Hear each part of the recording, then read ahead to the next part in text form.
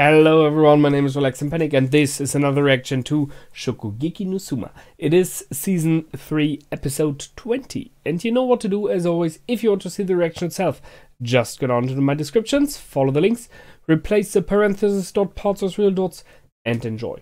Once you've done, feel free to come back here and hear my thoughts about this episode. So, see you soon. For those that came back, welcome back. Now, well, that was a good episode. I mean, it was more neither split into two parts, although the first one was way smaller. So we started off with this little Shokugeki, this little team battle. And it was, I mean, it was very fitting. They had like a menu they should create, like a food they should create, and both teams went totally on to something different. So they completely changed it, which makes sense when you see how far they've come. I mean, they're working with top chefs there, with the best of the best right now.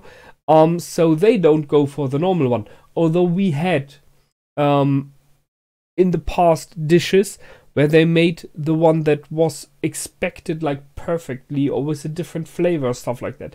Here, it even looked completely different.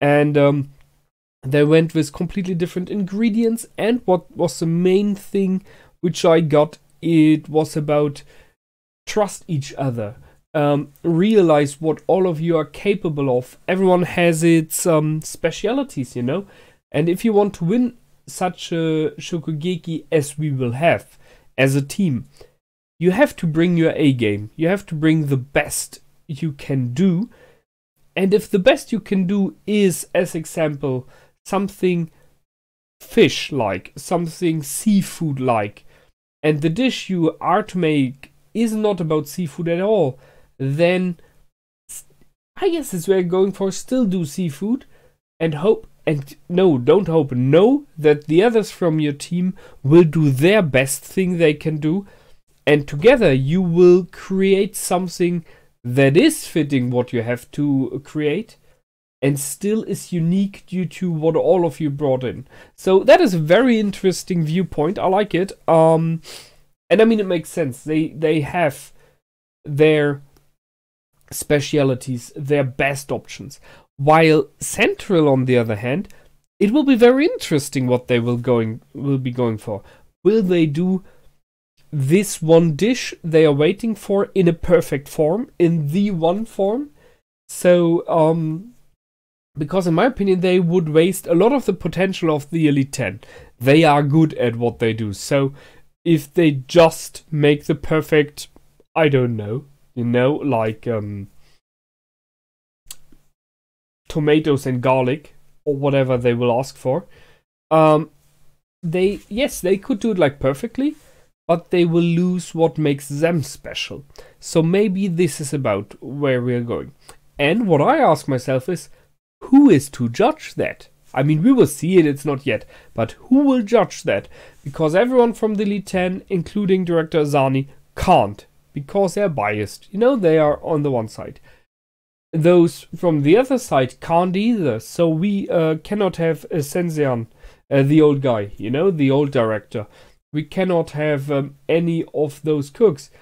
Sure, that you could bring in, like, the best cooks in the world, but even in their case, I would really question if they are biased as well, because a lot of them work together with the academy and thus know both sides possibly. So I think it will be very hard to find a judge here. We will see. Maybe they will do it as they did in this, that you have to taste the food of the other side and be honest. I think for the most of the Elite 10 they will be. I mean, they are opposing each other right now, but there is kind of a strange respect for each other still, which is what I'm hoping, which is what I like, you know. There's no like real enemy territory, except for Azani, who is clearly wanting to just push him out. But the Elite 10, the turncoats, as it was said, the 6 I think it is, most of them still respect the others. So we will see. as I said, they had to judge each other's food, and they all pointed at the others for winning. So they were impressed. They are fair in their judgment, and they kind of see the flaws in their own food they created, and see the benefits in the good things in the food of the others.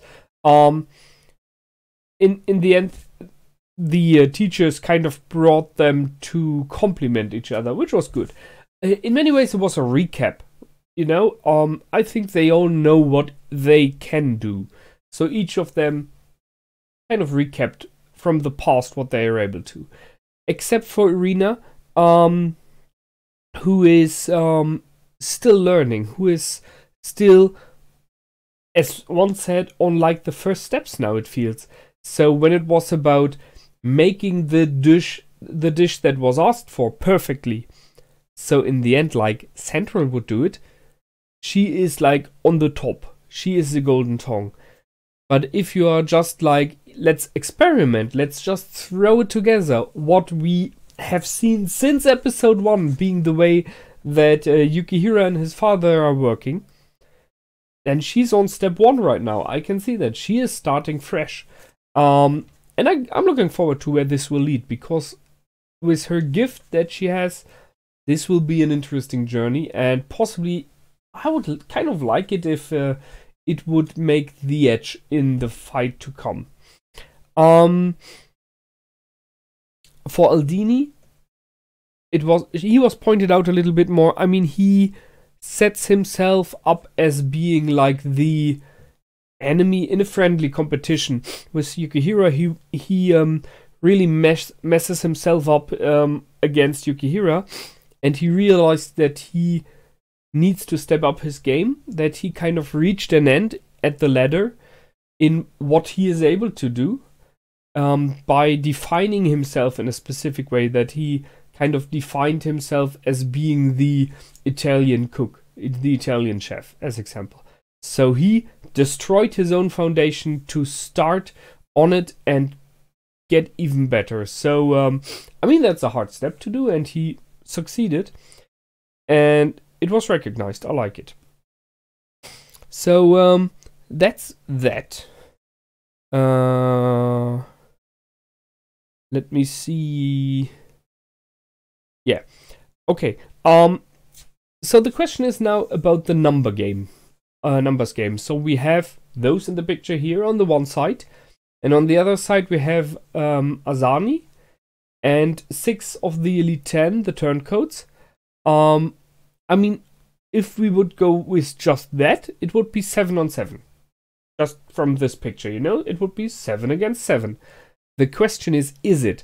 And I am not sure whether or not Senseon, I'm hoping I pronounce the name correctly, the old director, second from the left here, if he is joining in on this team's side, I'm not sure.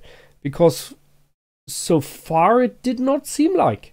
But maybe he will, and then it will be interesting, because I don't think we have ever seen him cook.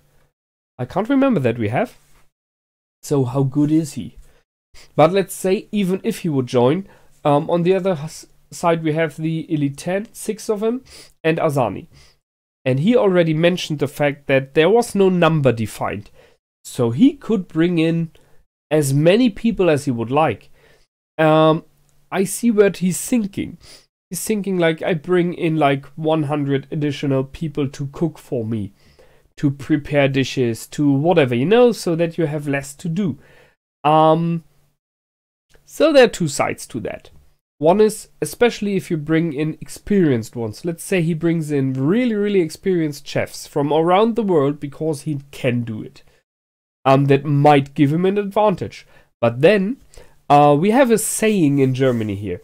And it is, I tried to translate it, too many chefs are ruining your dish. So, it's not dish, it's brei, which is like, I don't know what little kids eat mainly, So this porridged version of stuff. Smashed potatoes and stuff like that. So, too many chefs may be a problem. And this is what I'm thinking. If he has too many people in his team, this may cause problems, because they might argue about how to create a dish, what spice to use, who is doing what. You know, you stumble above each other. While if you have less who are completely confident with each other and know what each of them can do, as we learned in this episode, you can be great. That is the thing about if you look in a professional kitchen, there is the sous chef, there is the main chef, and there is I don't know exactly how many, like 5-6 people, who each of them has its very own definition of what this person does and is good at. So, and thus they work together over a long time. They know what everyone is doing and how he is doing it or she is doing it. So you know what to expect. You know what, as example, the soup will taste like if this person does it. And then you will adapt with your own food so that it mixes up perfectly. So if you're a well-played group of like a handful of people like we have here, you can create something beautiful. If you are not working together properly, your problems with the food of each person will grow on each other even more. So you will have more problems as if you would work alone. And this is what I'm kind of expecting to see. Maybe, just maybe. So, that's a cool one. I'm looking forward to that. And then we had Irina Nakiri standing up to her father. I mean, in the end, we have seen that before already. More than once, that she stood up to her father. And they are right now pushing her in the story more and more. A little bit too much for me, but it's okay. I mean, so it's this third season is, as it seems, mainly about her growing, stepping out of the shadow of her father and becoming who she is meant to be. While in general I thought this season, this whole series should be about Yukihira, it is changing towards her more and more now. I'm not sure about that. It's a bit strange, but it's okay. So she stands up and she gives up seat number 10. So he didn't see that coming. And I like the fact that all the other seats were surprised. I mean, those seats in the Elite 10 are important. They are a symbol. And you really, really want to cling to it, to not give it up. But the fact that they just couldn't believe it, that she gave it up, tells you that they, well, kind of have sit too long on these seats. It should be about you cooking. It should be about you being a good chef, about your food. It shouldn't be about that you are Elite 10.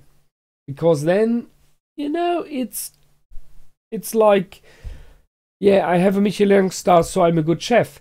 No, you have a Michelin star, so when you were tested, you were a good chef. Now prove it to me that you are still. And that's the thing. Maybe they are sitting too long on those seats and they have to prove themselves, which they will do now, we know. And then we had the I am the queen, everyone bow down. That was a bit too much, but okay. And we have a friendly competition again between her and Yukihira, both wanting to be number 1. And I'm pretty sure Aldini wants to be it as well. So there will be more later, I guess. So it's a cool episode. I look forward to the next one. The opposition faced each other and the opponents, that's it, faced each other and they will go north. And interesting will be who each of them will invite to be there on their side cooking and on their side watching. And I kind of expect to see like more or less every face we have seen so far in this series in the audience. And I guess it will be on television, something like that as well. It would make sense. It's like the major thing right now. Okay, that's it from me this time. I hope you liked. I did for sure. So until the next time, feel free to comment, like and subscribe. My name is Relax and Panic. Goodbye and out.